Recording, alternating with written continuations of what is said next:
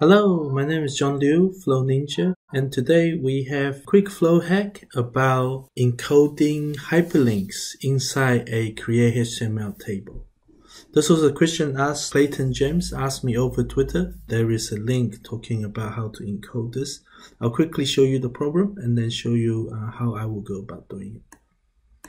So go right into where I'm really happy, which is making flows. I can't easily make new flows in my flows, so now I just make new flows inside solutions. I can't really, plenty of spaces for me to write more flows. Creating a new flow, it's gonna use a button, yeah. Also, just before I go too much further, let me double check. I need to be using the experimental features, very good. So, Caden's problem is simply this. If I want to say, quickly create an array, and let's have it with two elements. It's gonna be URL, and there's gonna be, say, an address, PowerStudio.app, and then another URL, I don't know. Power clarity.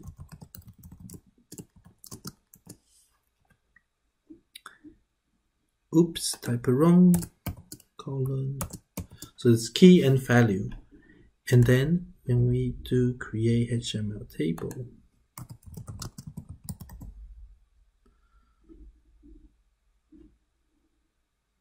that one.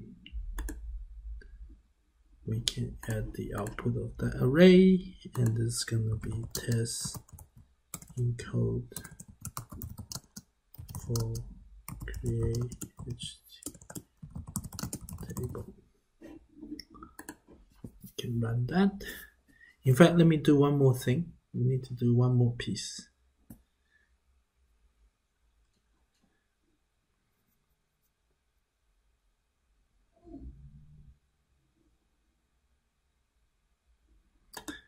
Let me take the output of this create HTML table. Just do one more compose, and put the output in here. That's very good.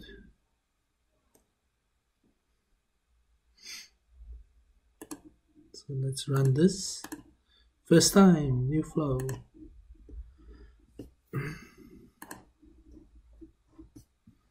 And run successfully. So the compose creates an array. We know it's an array because it's color coded, and then it's split into a JSON structure. Because they both have the same key, the create HTML will create one column for these two values. Okay, and we can see that these are basically strings of these two values. And if we have a look at the compose output of this without the pretty printing, we can see that the output is a HTML table, and then the URL is inserted as a string. Now that's not bad if you want to send that in the email already. Let's have a look. So if I just do Outlook 365, send me an email. Just send that to me.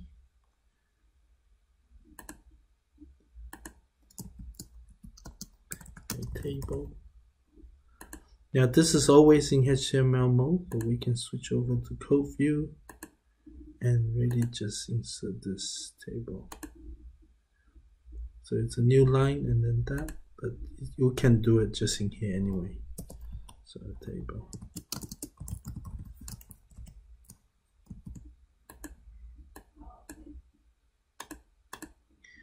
Do that. Now, because we're adding a new connection, we cannot run with previous. We need to start a new one. So start a new trigger action. And first time you're gonna see it's authenticating this connection. So this is one extra step, which is fine, and then we can run that now. And that's gonna very quickly send me an email with that table. I just wanted to quickly show. So it sends through the email with 2 links. Okay, but the links are text. Now, generally when we want to encode the HTML, it's because we then want to somehow say make this a hyperlink. And there are no easier way to do it. You could try to use custom columns. I don't prefer that way. I prefer using a select. But even with select, I don't believe you can do it easily. Let's give it a go. So I prefer using select. And let's code that URL. And here it's gonna be basically item URL. It's the URL field. Ignore that. Okay, so URL. And some people say, oh, okay, you can encode in here. Let's maybe do concat encode href, and we can't use a single quote because we're already using a single quote there. So do a double quote. A link.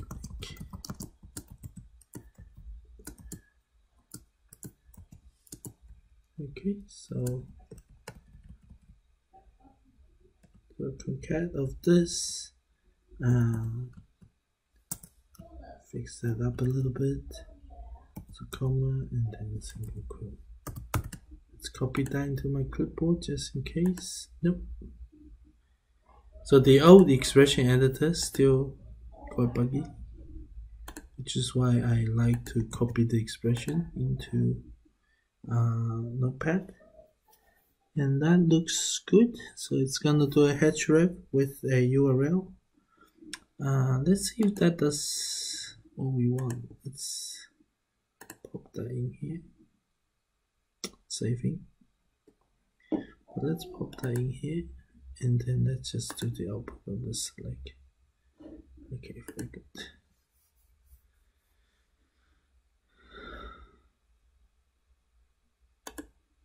And I could use that previous one.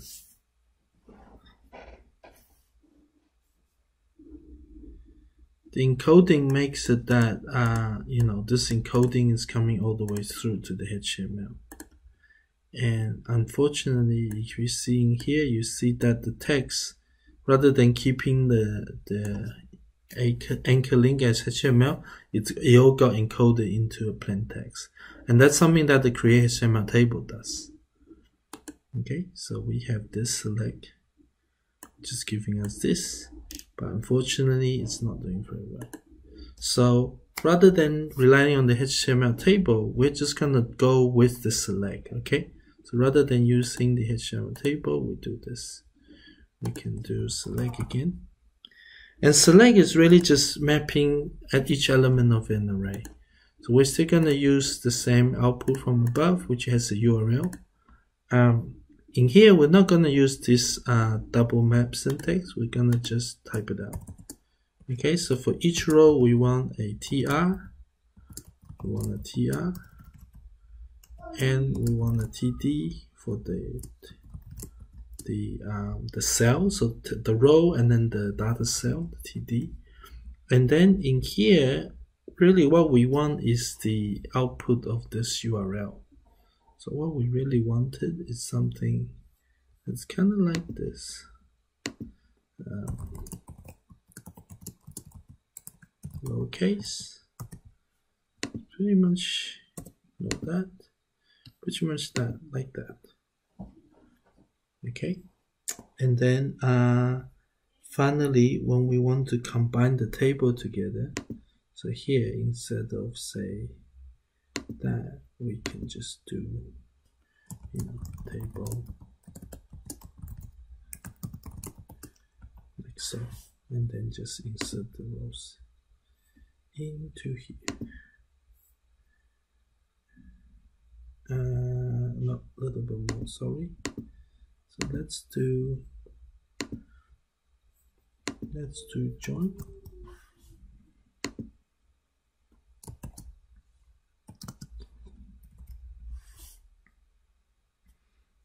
The output, and we should just join with a new line character. So